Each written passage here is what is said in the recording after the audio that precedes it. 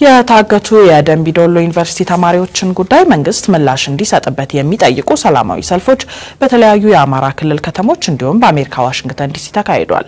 የአማራ ብዙሃን መገናኛ እንደዘገበው ሰላማዊ ሰልፎቹ በደምቢዶሎ ዩኒቨርሲቲ ተማሪዎች ላይ የተፈጸመውን እገታ እንዲሁም በጉዳዩ ላይ የመንግስትን ዝምታ በማውገዝ መካሄዳቸው ተመልክቷል።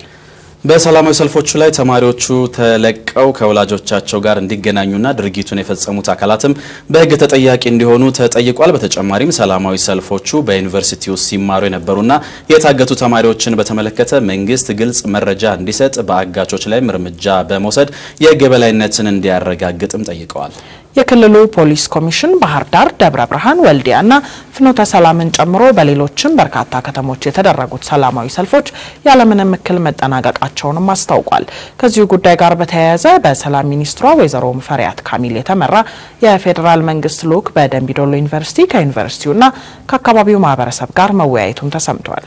በስፍራው ከተገኙ የመገናኛ ብዙሃን አንዱ የሆነው የአማራ ብዙሃን መገናኛ ኤጀንሲ እንደዘገበው በአካባቢው ባለሀብቶችን ጨምሮ ሌሎች ግለሰቦች ላይ እገታ እየተፈጸመባቸው እንደሚገኝ የተነገረ ሲሆን የደምቢዶሎ ዩኒቨርሲቲ ፕሬዝዳንት ደግሞ ከታገቱት 17 ተማሪዎች መካከል 12ቱ የዩኒቨርሲቲ ተማሪዎች መሆናቸውን ከተማሪዎች የመረጃ ሰነድ መረጋገጡን ነግረውናል። የልዑኩ አባል የሆኑት የጠቅላይ ሚኒስትር ጽህፈት ቤት ፕሬስ ሴክሬታሪ ኃላፊ አቶ ንጉሱ ጥላሁን ስለተለቀቁ ተማሪዎች የተገለጸው መረጃ እውነት ስለመሆኑ የተናገሩ ሲሆን አቶ ንጉሱ 21 ተማሪዎች ተለቀዋል በተባለበት ጊዜ የታጋቾቹ ቁጥር አሁን ካለው በላይ እንደነበር መናገራቸው ተመልክቷል። ይህንን ጉዳይም በምክትል ጠቅላይ ሚኒስትር አቶ ደመቀ መኮንን የተመራ የመንግስት አጣሪ ግብረ ኃይል የጉዳዩን ለምንና እንዴትነት እያጣራ መሆኑም ተነግሯል። ዜናው የኤርሚያስ በጋሻው ነው።